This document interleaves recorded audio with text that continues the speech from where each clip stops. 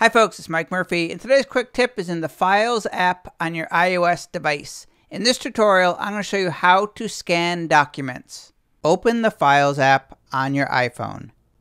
The Browse screen is where you're going to select where you want to save the scans to. So if you're not seeing this, just tap on the Browse folder in the bottom right corner. I want to scan documents from my iPhone and save it to the desktop of my Mac, which is all synced through iCloud Drive. To do so, all I have to do is just tap on iCloud Drive, locate my desktop folder, and just tap on that.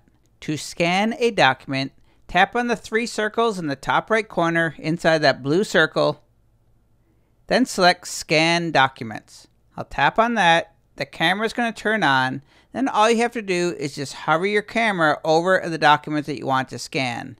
When you hover your camera, you're going to see a little blue box. That is the camera trying to autofocus and automatically take the scan. Good contrast and lighting helps. Just hover your cursor. You might need to zoom in or zoom out to give it in full picture. Just move your camera. You'll see that blue box, and the camera is going to take it automatically. If you have a front and a back, all you have to do is just flip it over. Hold the camera over it. We're looking for that blue box. Let it take the picture automatically. Now if you see in the bottom right corner it says Save To. So I have two documents.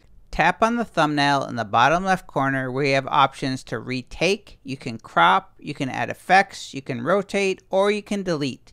And if you scroll using your finger, you can see the front and the back or however many documents that you have scanned. Click on Retake if you want to replace the current document with a new scan, or click on Done when you want to save your scans. I'm going to click on Done.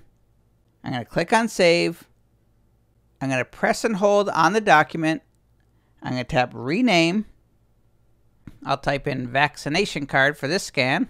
And now I have scanned my vaccination card to my iPhone and to my desktop. If we go to my desktop, there's that vaccination card. I'll hit the spacebar to preview. I have the front and the back. To make any changes or modify your scans, all you have to do is just press and hold on it. You'll have a whole bunch of options. You can also click on the three circles in the top right corner, click on Select, and just tap on it. You'll see some options on the bottom. For example, if you want to share it, or move it, or duplicate it, or delete it.